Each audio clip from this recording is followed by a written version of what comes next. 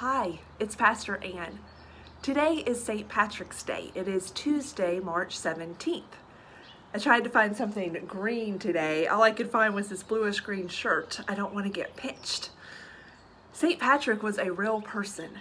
St. Patrick was born in the year 385 in the British Isles, so he lived a long time ago.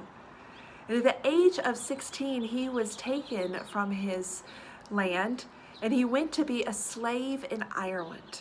He was only 16 years old. But in those years in which he was working hard for other people, he discovered the love of God and the love of Jesus. He devoted his life to God and decided to become a pastor, a priest.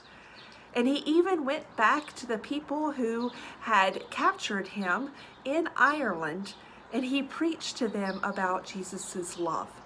It's a great story, and that's why we celebrate St. Patrick. He overcame a lot of hardship, and he still found faith and hope and love, and he wanted to share that with other people. My kids today, Rowan and Lena, are reading a couple of books on St. Patrick.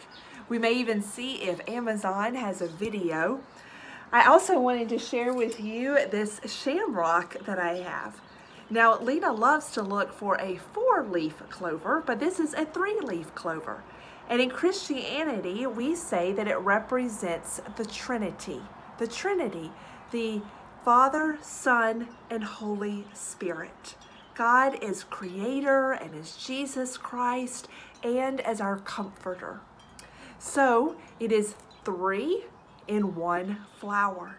Sometimes it's hard for us to understand, even us adults, how God could be 3 persons in 1.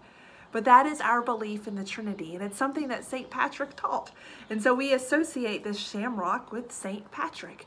And we remember that God comes to us as our Father and as our Creator, as our good parent.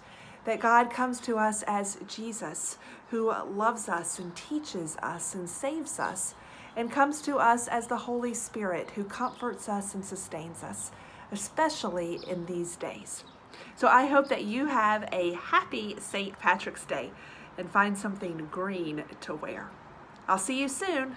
Bye-bye.